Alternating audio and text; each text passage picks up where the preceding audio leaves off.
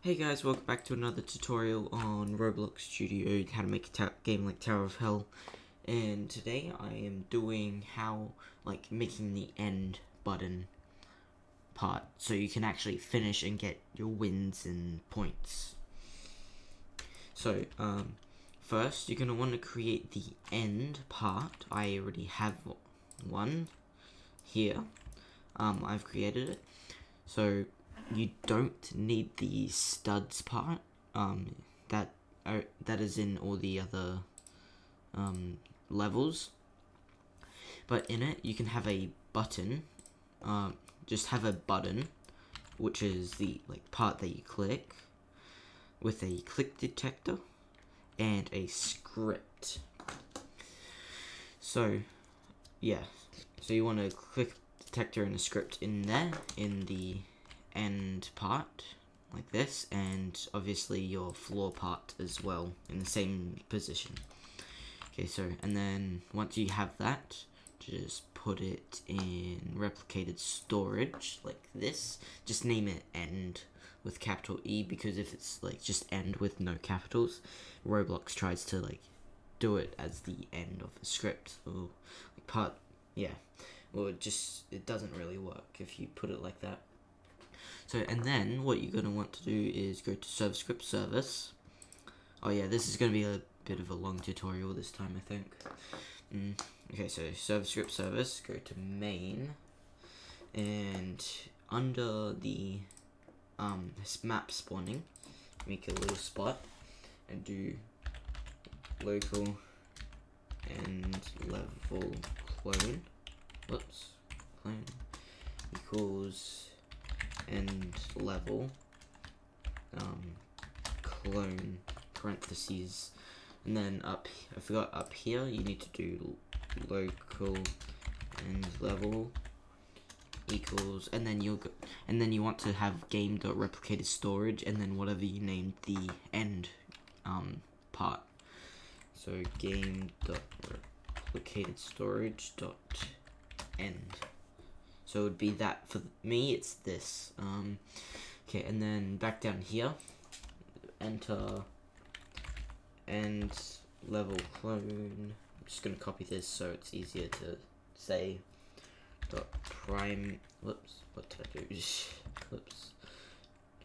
Dot primary part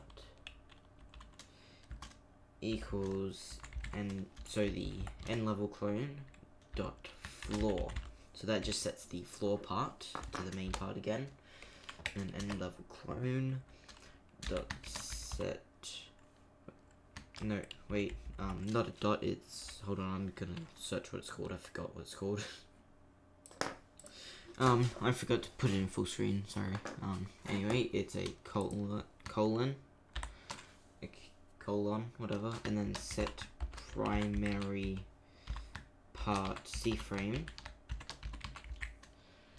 and then parentheses C-frame, or you can actually pretty much just copy up the part from up here in the parentheses and just put it down here, and then change placeholder to game dot workspace dot place, or whatever you have as your placeholders folder. So placeholders for me dot floor. Yeah.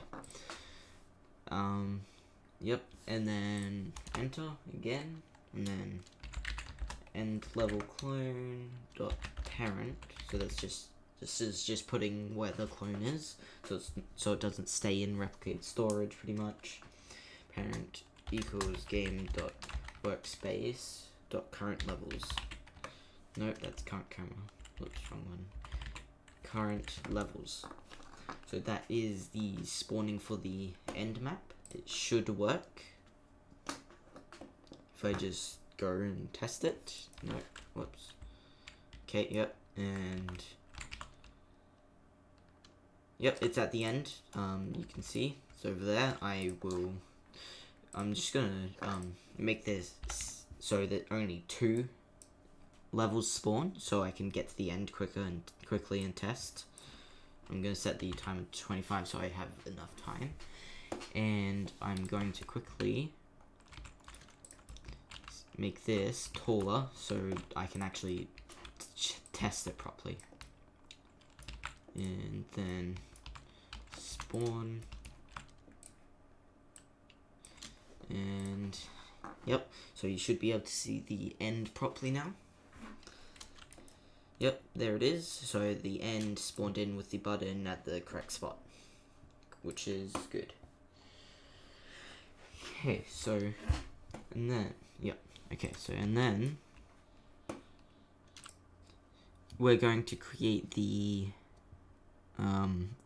leader stat, so like the wins and, so the wins and points and stuff.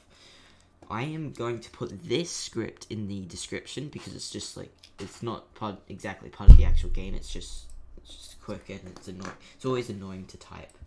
So I'm just going to copy this and put it in a script in serve-script service. And then here it is. This will be in the description. It'll be in the description of the video. And then just name it Leaderstats. Wait, stats. Okay. Yep. If you want to rename like wins or anything or points, so just change what this is called here, points, and here win. So just change this to like, or points to money if you want money, or yeah, just here. You don't need to change the currency. Okay, so when you've just changed it to whatever you want, or kept it the same, you want to go to the end and go to the button with the click detector and the script. So in the script, do local click detector equals script.parent. Whoops. Script.parent.click detector. So that's just going to the click detector and the local. Oh no, wait, we don't need that. No, wait, do we? No, okay. Whoops. And then click detector dot mouse click colon connect function parentheses and there. And then in that we're going to make it so the player gets like their points and the wins when they click the button. So player, whoops, I forgot, in function you need to type player. Okay, so player dot leader stats dot wins, or wins will be whatever you put in here. Whatever you put here, you just change to wins, or I mean whatever you put here, you change wins here to whatever you put here. Yes, okay. Anyway, this, it's basically this and this needs to be the same. Okay, leaderstats.wins.value equals, and then we're going to copy this, paste it here, and then +1, so they get like an extra win. You can change this to however many wins you want the player to get. And then we're going to change, copy this, and then paste another one, and change wins to whatever you have in here. So for me, it's points. Just going to copy that, paste it in, and I'm going to have the player get 5 points for every win. And then game, get service, replicated storage, colon, find first child, and then parentheses, and I'm just going to do clicked. You can technically name it whatever you want, but I'll get to what this is in a second. And then, whoops, fire client, parentheses, and player. Pretty sure we need player. Okay, so that is it for the button script. Okay, yeah, that's it for the button script, and now, yeah, now you want to go down to in replicated storage, add a remote event, not function, and just name that whatever you put in here. So for me, it's clicked. And then down in starter player scripts, add a new local script, and just name this button change or something. Doesn't really matter. Just trying to keep it all sorted. And then game : get service replicated storage : find first child and clicked. So whatever you named the remote event, you put it in here, and dot on client event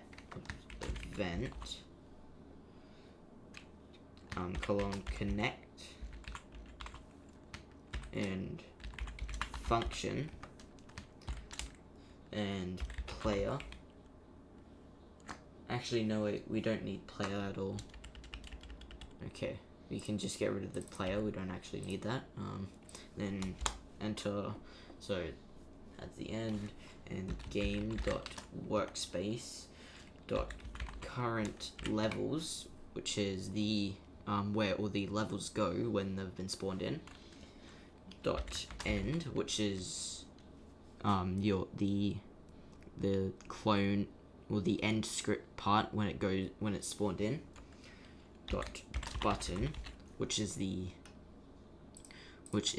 button part, the button part that you click. So the button brick color. No, I spelled that wrong. Brick color equals brick color dot new, and then you can choose whatever color you want. So this is the color it becomes when you click it, but I had to do it this way. I'm putting it in the starter player script, so it only happens to the person that clicked it. So brick color, and then just put whatever you want. I'm going to put lime green. So it's going to be white when it so it is industrial white. Yep, industrial white. When it's before it's clicked for the player. And then I'm just gonna move this back. And then when you click it, it becomes lime green.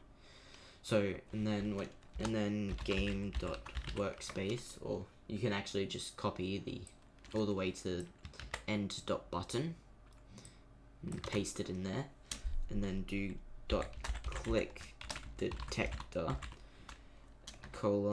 destroy. So this makes, and then parentheses. So this makes it so the player can't keep clicking it and earn, getting a million wins, even when they've only gotten one win. So yep, that's done. I just did a tiny bit of testing just to double check that this works, and apparently for some reason this didn't work, and I was just wondering if I actually did need player here, and it worked. And apparently you do need player in the button script on Fire Client. You do need player in there, apparently. So, but anyway, this is what we've done so far. So it spawns in the end. You go, click the button, turns green, gives you a win, 5 points, and yeah, and then it resets on a new round. So there's one more thing that we need to do, and that is, I'm just going to close these. That is in the main script in service script service. Go to main, and down below the timer script and above the where it clears all the levels, do for I, player in pairs game.players get children do player :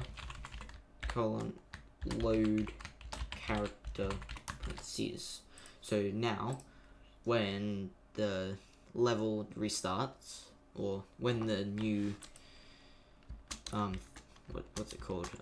When a new round starts, when the timer ends, it will make your character reset and go back to the start. So like I get a win, click the button, and just wait 5 seconds, 4, 3, 2, 1, 0, and yep, it resets us back to the start, or wherever your spawn thing is. So I'm going to quickly show you how to make it so your leader stats save, because you might have noticed this error thing, HTTP forbidden or whatever. So to make the leader stats save, you want to go up to Home in the tabs, go Game Settings up here with the cogwheel thing, and just wait for it to load, and go to Options, and go to Allow HTTP requests, and whoops, what am I talking about? Enable studio access to API services, turn that to on, and press save. That's what you do, not HTTP. Okay, yeah, so it's the API one. Should be the middle one. And so when I go in, because it hasn't saved from last round, so I go get a win real quick, click the button. So I click the button, I'm going to stop, and just wait a second, press play, and I should have my points and wins saved. Okay, yeah, okay, there we go. So I have 1 win and 5 points still. If I do it again, real quick, before the timer runs out, hopefully, yep. Okay, so do it again. I'm just gonna wait for it to reset. And there we go. I had 2 wins and 10 points, and go back in. Yep, 2 wins, 10 points. I don't know why it took a second. That's weird, but yeah, it saves. So that is how to make the end for the your rounds or whatever. Yeah, like the end part for your map. Hope yeah. Hope you guys enjoyed, and I will see you next time, whatever, yeah, bye.